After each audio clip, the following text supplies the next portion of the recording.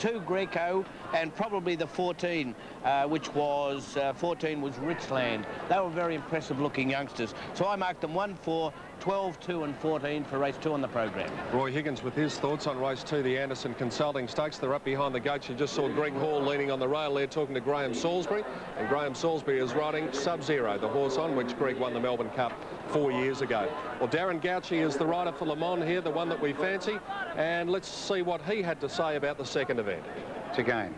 Well, he won well his first start. He got a fair way back in the race. His main concern today more so is which division's going to be faster, the inside or the outside, and the outside division has been faster off the track in recent months, so he might have the job ahead of him from barrier 5, but luck prevailing, he'll run very well.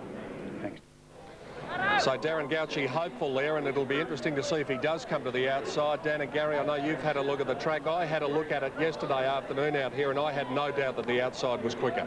Yeah, definitely, Peter. It's definitely faster. If you can get to, say, 3 off the fence, it's definitely. But, by gee, it's an open race. Be interesting if number 17 can get up. It's trained by Les Coles, who won the Cup in 1962 on Even Stevens.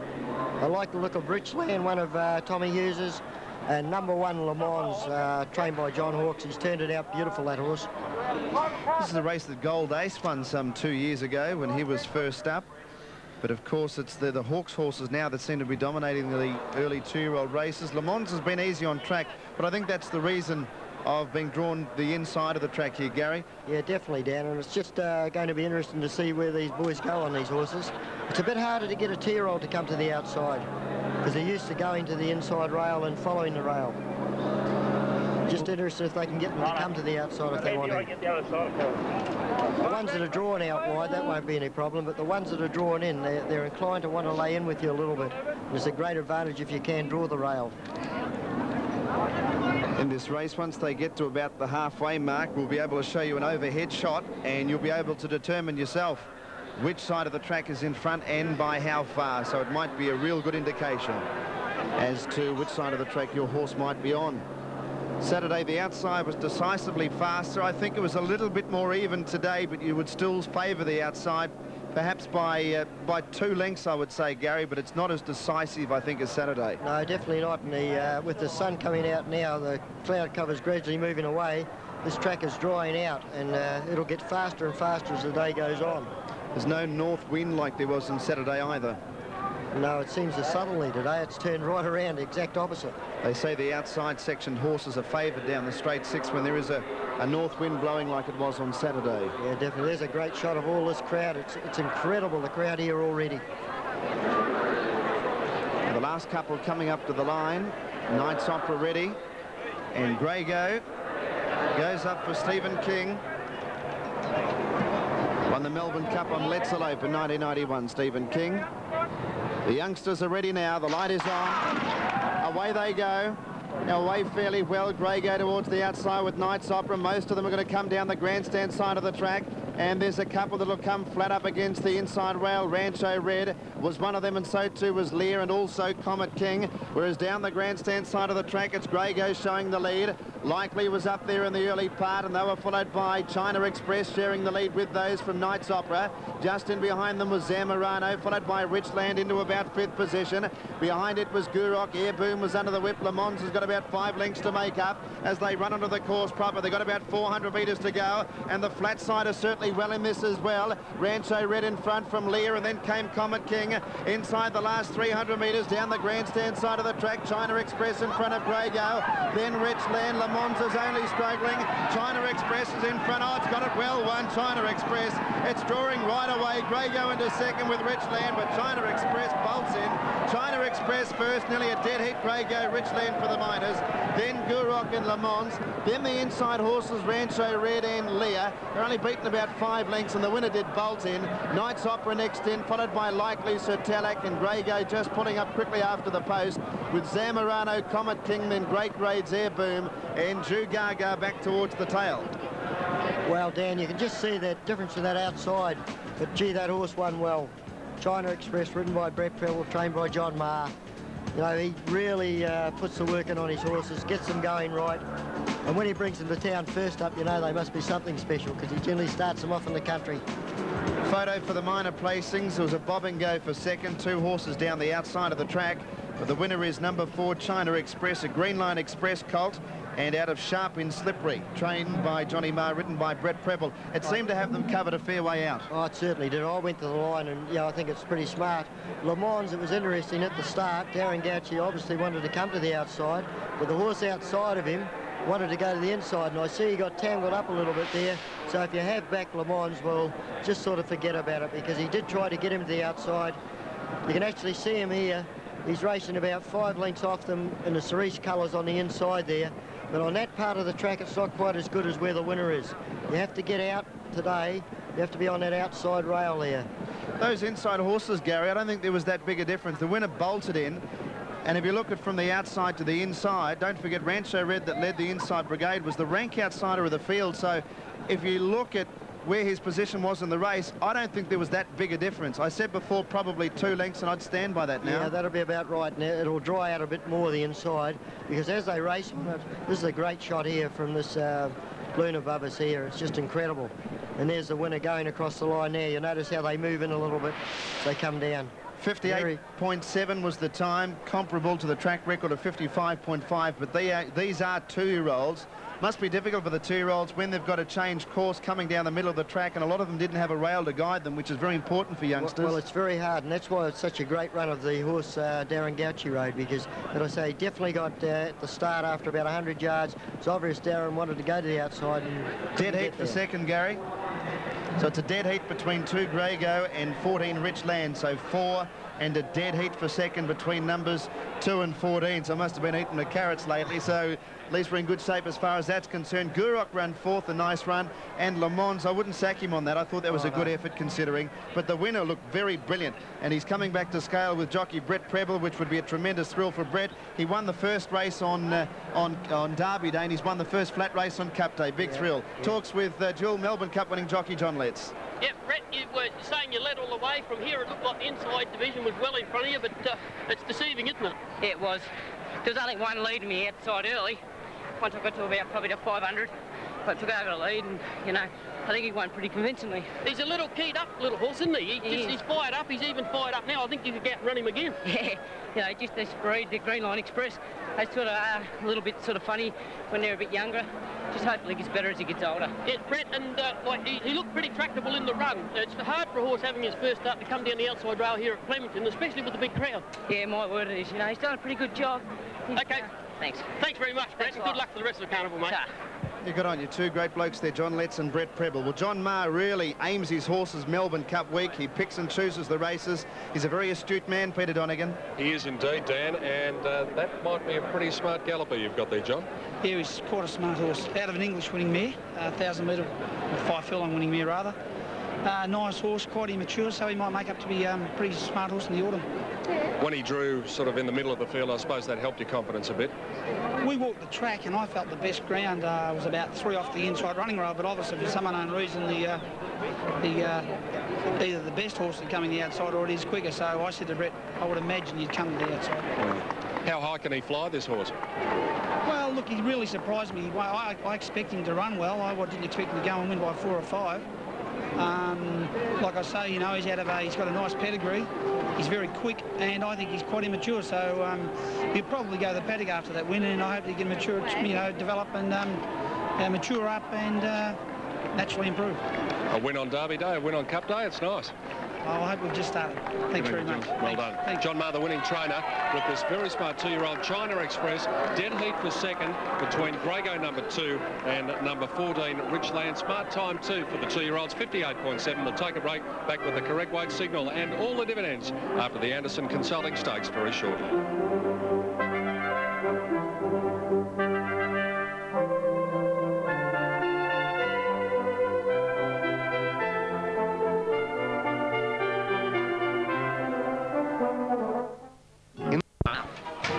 It is indeed Melbourne Cup Day. We're after correct weight on the second. An extremely good win by China Express. Number 4, Mr. Gleeson will give us the wave. Correct weight. So weight is right. And there's the scene, just in front of the mounting yard. A lot of people here, and the day is getting nicer and nicer. And 100,000 were after the VRC would be ecstatic with that, but David Burke told me the other day, the chairman, he'd be pretty happy with 98 as well. And it's just a terrific day. The tote's just delayed for a second. There's a dead heat between second and third, and Cup Day is shaping up. Well, now there's a fabulous shot of the crowd for you. Look at that. That's down in front of the members and a little bit of the public enclosure, and everyone just having a terrific day. We're just trying to think back, you know, can you remember all of Bart's 9 Cup winners? Lightfingers, Galilee, red-handed the first 3. Think Big twice. Golden Black, Hyperno, Kingston Rule, and Let's Elope. And can he make it 10 today? Wouldn't that be a crowning achievement for one of the great trainers? With Saintly. And we thought we saw Saintly at the back, but I think they had the wrong name on the stall. And he could just do it. We might go to the presentations first. Here's Rob Gaylord. Thank you very much, ladies and gentlemen. The Anderson Consulting Stakes, representing the VRC, Mrs. P.A. Churnside, but to make the presentations, the managing partner of Anderson Consulting, Mr. Derek Young. Good afternoon, ladies and gentlemen. Anderson Consulting is very proud to be associated with the 1996 Spring Racing Carnival, and particularly Melbourne Cup Day. The VRC has done a magnificent job in preparing Flemington Racecourse for the Melbourne Cup, and also in organising what must be one of the largest crowds we've had at a Melbourne Cup for many, many years. Even the great steward in the sky above has seen fit to give us the nicest day we've had for Melbourne Cup for about 5 years, and racegoers can display their finery and hats, and they look marvellous. But most of us are here for the racing, and I'd like to congratulate the China Express on winning Anderson Consulting Stakes. I'd also like to congratulate the trainer, John Ma, and the jockey today, Brett Preble. Most importantly, I'd like to congratulate the owners, Daniel and Suzanne Ziegel, who pay the trainers' bills, go through the ups and downs of owning racehorses, and occasionally get a day in the sun like today. Des O'Keefe is going to accept the trophy on their behalf. All right, as those presentations are taking place, let's throw back down to Peter Donegan and Jenny Chapman. That's a pretty smart galloper, that China Express, Pete. Very smart, Tim, and I think a good indicator, Jen, was the gaps in the field there. There was a long way between first and last, and that horse just went away at the end and won by more than 4 lengths. Well, he does look like a very nice young horse in the making, doesn't he? And just coming back to scale, he seems quite mature too, knows what it's all about. Now, what about the third, the X-Files 1400? Is this a mystery? Quite possibly. I don't think it is, though, Pete. I'm going for number 3 here, Vigil. I was quite impressed by her last start performance. She was just grabbed on the line. She had to work very hard. She didn't have any cover, 3 wide, took over on the turn and just grabbed on the line. I thought that was an excellent run. I think she can improve. From number 5, Yelgan Dawn, whose fresh form is always best. She's just that here today. And number 4, Fabulous Frisco for 3rd. I thought number 14, Escada. Did you get my joke, by the way? Yes, I did. That's what I said. I don't think it's a mystery. Thanks for reacting. Number 14, Escada for me each way here in race 3. The X-Files 1400, sponsored, of course, by Network 10. And the starting time there is 12:25. Dan, you can tell us more. Most certainly, Peter, for the 3rd event. Again, another fairly open affair, as are all the races today. Ambers open up $7 and $3.20. Number 3, Vigil, is favourite, $5.40. 4, Fabulous Frisco's $6 into $5.70 as they update. Yelgan Dawn around and over are going to give you a great value if they're your fancies. Number 7 is a scratching. 8 is top ratio in the market at $9.80. Innocent Affair $16.80. Wild Violet, Apollo Lane, Cleopatra's Girl, all at good odds. Then down to Escada, $5.40 and $1.70 is well in the market, challenging for favouritism already. Kaylee Princess, a stablemate of the previous winner, at $14. That's for Flemington race number 3. Pete, on the previous, the margins were 4.5 lengths by a dead heat. The time 58.7. 4th was Gurok, number 7. 5th in number 1, Le Mans. And there is a computer breakdown off course at the TAB, and that's the reason for the delay on the totes on race 2. Right, Dan, we'll bring you those tote dividends as soon as they do become available to us. Down to the betting ring now. And how did the bookies fare in race 2, Tim? Going okay, Peter, at the moment. I think they got off quite slightly, and in fact they've got off okay in the first 2 events. In the third, the X-Files, what I do like, Vigil down here, also Amber. Any number of, there's about 6 or 7 horses under double figure odds. The interesting one is Innocent Affair, about 15 to 1 on the tote, half that with some bookmakers, the same with others. It's all over the place, but there is a quiet tip. The coat tuggers are out, Innocent Affair in the third.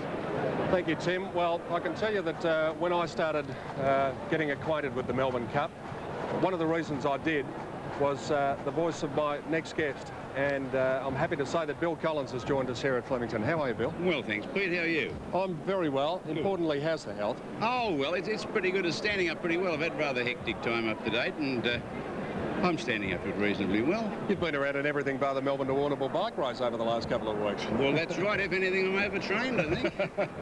It must be great to be back at Flemington on this very special day for you. Yes, it is. It's a wonderful day, and I'm so glad that the weather has turned out so well for the VRC. They haven't had much luck with the weather, have they? But by gosh, if there's not 90,000 people here today, I'll give up. Do you remember the day 42 years ago when you sat behind the binoculars for the first time and Rising Fast won the Melbourne Cup? Yeah, I was terribly lucky that that year there was a horse like Rising Fast. You know, apart from the weight for age races, he won the Caulfield Cup and the Cox Plate at Moonee Valley, and then the Melbourne Cup. You know, unbelievable. He's a much underrated horse when people look back on the good horses, because he came out next year and he won the Caulfield Cup, and he got beaten half a length in the Melbourne Cup, and there's probably an argument to say that he could have won the Melbourne Cup. He was beaten by Tommy Smith's horse, Top Row, which had no weight on its back. Yeah. And the stewards gave Neville Selwood, who rode it, a couple of months' holiday for not stopping it from drifting out in the straight. And yes, that was a race that I'll never forget, and it was just a wonderful year that year, 1954, and Rising Fast was such a great horse. What do you like in 1996, Bill? Well, it's very difficult, Pete, because the couple of horses that I really like, I've never ever seen them. And neither has anybody else as far as racing is concerned. I do like Senator from New Zealand because he has won over 2 miles. I know there's an argument that the New Zealand horses this year aren't possibly as good as they have been, but he's won over the 2 miles, which is a lot in his favour, because a lot of horses look to be going well and they turn into the straight at the finish of a Melbourne Cup and they hit a brick wall, you know. And, of course, Oscar Schindler, he's another one that we've never seen race, but he's going to take a lot of beating. Bill, they're blowing the protest siren because you're not in the betting ring. We're going to let you go and have a bet. Can I just say thank you to you, because if it wasn't for you, I wouldn't be doing this job today. Good on you, Pete, and you're doing it well, too. Good luck. Thanks very much to Bill Collins. Tim, always great to see him at the races, especially now. Absolutely, Peter, and it's a credit to him that he's got around as much. I'm just looking for something, Pete, in the X-Files 1400 that has something to do with the program.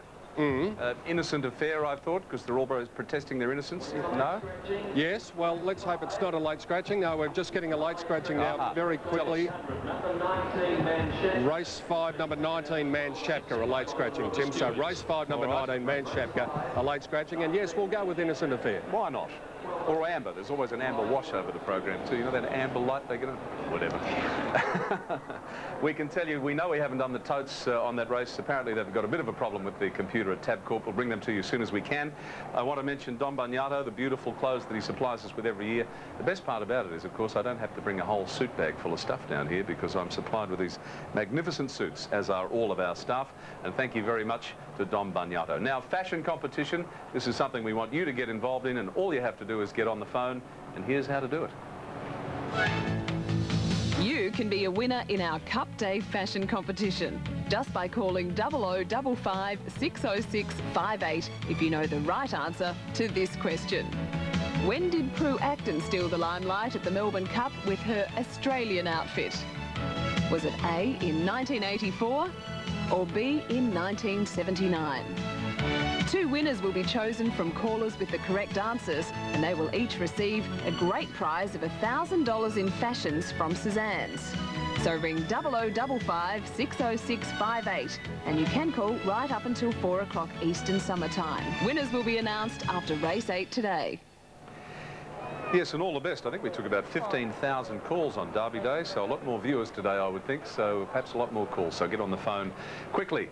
Now, we haven't had a chance, we've been very busy, we've been, to get around and see all of our co-colleagues today, but let's go and join Sandra Sully in the 10 marquee with the cast of Medivac. Tim, joining me now, two of the stars from 10's new primetime drama Medivac, Genevieve Picault and Grant Bowling. Thanks for joining us today. How are you enjoying the Cup so far? Oh, so far it's fantastic. I can't wait to get to the course, though, and actually kind of see a real horse. What about you, Grant? This is your first Cup, isn't it? It's my first Cup. I'm having a cracker. An absolute great time. Now, you're both having a good time, but on screen, you two don't actually get on, do you? Oh, well, he's a bit of a bobber boy, although he comes from a very rich family, and I don't like people who pretend they're something that they're not. She's a bit of a snob. Now, your character enjoys horses, makes regular visits to the carnival, doing a bit of background work here. This is just a fantastic opportunity for me because I can see the real thing in action. It's fabulous. So I'll be watching breeders and trainers and owners very closely today. What about tips today, Grant? As a roughie, my Kiwi Gold, I think. What about you, Genevieve? Oh, Grey Shot is looking more and more interesting to me. All right, well, good luck today. We hope you have a wonderful day, and good luck with your punting. Thank you. Thank you. Back to you, Tim. Thank you, Sandra. Wherever you're watching the Melbourne Cup from, whatever you're doing, you keep having a good time and we'll keep supplying you with the pictures. This is the Melbourne Cup of 1996. Back very soon.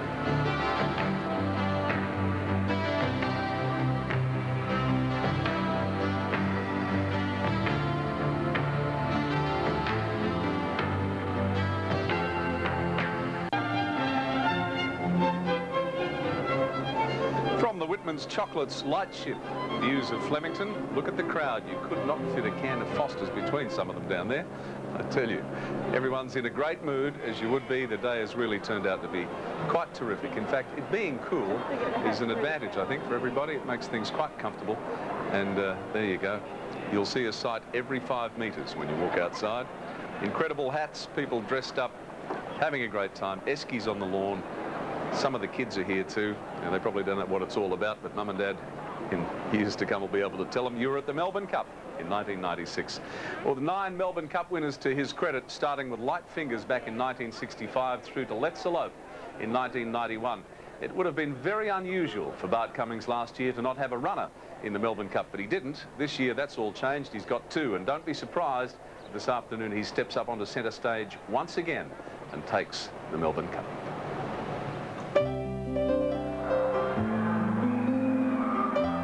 Flemington, James Bartholomew Cummings, the Foster's Melbourne Cup. 3 institutions, each entwined in the other. Bart Cummings as much a part of our greatest race as any man in history. 9 times he's won it. 5 times he's quineled it. 69 next week. Bart is having one of his biggest seasons in years, with Saintly's win in the Cox Plate and 3-year-olds Alpha and Dashing Eagle turning back the clock to the years when Group 1 winners were being churned out of the Cummings stable in 3 states. I just sort of grew up with the horses in my blood, I suppose. Bart's father, Jim Cummings, was a Melbourne Cup winning trainer himself, and as strapper and later foreman, young Bart learned much from him. At the time I didn't think I had, all I knew was got abused, but I suppose it was a good learning school, because he was a pretty fair-minded fellow, but very strict. And yeah, I suppose when you think back and you've got a problem, you figure out what Dad would do. That seemed to always work. No one could have predicted when Bart took out his own licence in South Australia in 1954 that he would rewrite the Cup record books. But he has, starting with Light Fingers in 1965, Galilean red-handed in the next 2 years, Think Big twice in a row in 74 and 75, Golden Black in 1977, Hyperno in 1979, Kingston Rule in 1990, and Let's Elope in 1991. Let's Elope bolts the Cup in, wins by 3 lengths, then it's a Cummings Quinella. And the best of them? Oh, it wouldn't be fair to discredit any one of them. They're all champions, those good horses in their own right. But Galilee stood out as a 2-mile horse. I thought Let's Elope in the right conditions was getting close to it. Light Fingers was extraordinary for confirmation, the size of her. She must have had a heart big as herself. And that's about it, I suppose. As the years have passed, Bart has become more reflective. but it hasn't stopped him continuing the laconic one-liners for which he's famous, like this assessment of his partner for so many years, wife Valmate. Well, she's a bit of a character and a good cook, and what more do you want? But there's one thing he won't joke about, and that's his wish to win a 10th Melbourne Cup.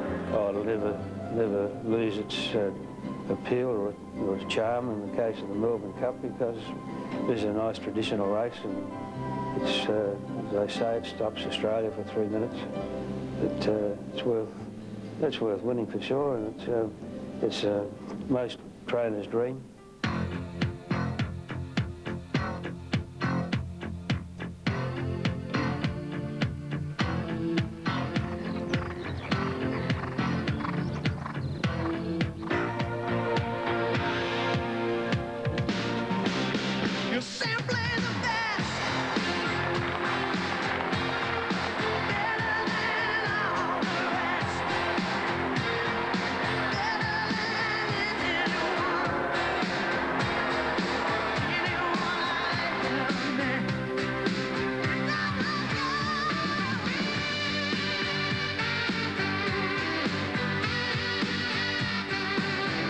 There's another shot from the lightship, and JB Cummings, you know, it is actually the case that he's quite embarrassed by the fame, and it's extraordinary when you think he is so famous, but I suppose the reason he's famous, Peter Donegan, is because he's not just good, he's very, very good at what he does. Yes, there's a certain aura about Bart Cummings, Tim, and we mentioned his one-liners, and I think my favourite, Jen, of all the one-liners that I've ever heard from Bart was the day when an inspector went into his stables and he said, Mr. Cummings, you've got too many flies in here, and Bart said, well, how many am I allowed to have? Yes, it was a great story, wasn't it?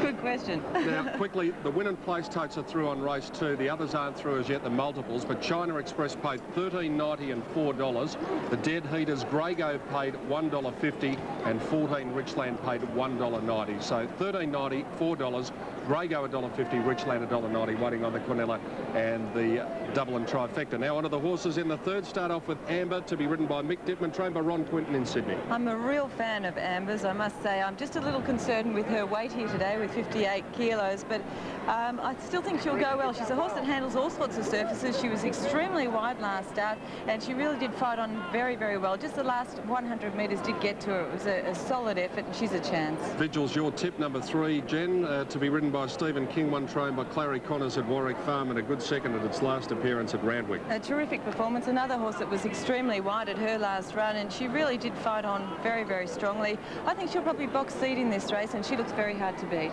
Thought Fabulous Frisco looked particularly well coming into the yard, number 4. Damien Oliver, of course, the rider here, and Jimmy Conlon at Caulfield, who's had some bad luck lately.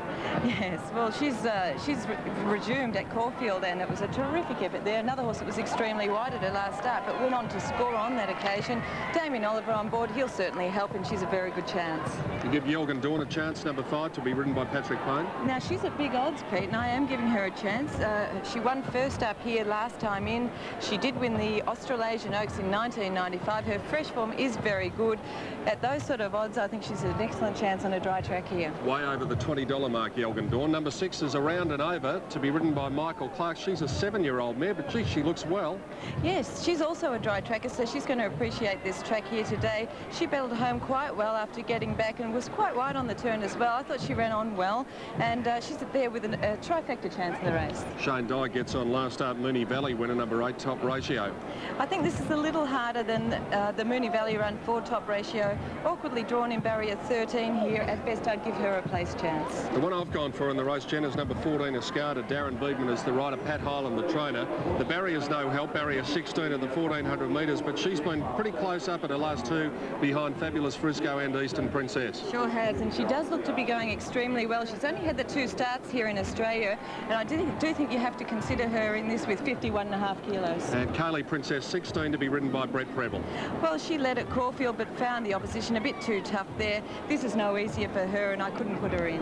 Sum it up, Jen, quickly on the third. Summing up, I'm going for number 3, Vigil, to win from number 5, Yelgan Dawn, and number 4, Fabulous Frisco. Right, the map here at the 1400, they start on the far side of the track at the furthermost point away from us, and they're almost on a continual turn after settling after the start. Vigil from Jenny Chapman, Escada from myself, Vigil from Johnny Letts, and High Creek is the selection here from Richard Friedman in race number 3, and that's number 15, Richard's selection. They're going up to the stalls now for the running of the X-Files 1400, sponsored by Network 10, as we survey the scene at beautiful Flemington. We'll take a break as our live and exclusive coverage of the great day, Foster's Melbourne Cup Day, continues.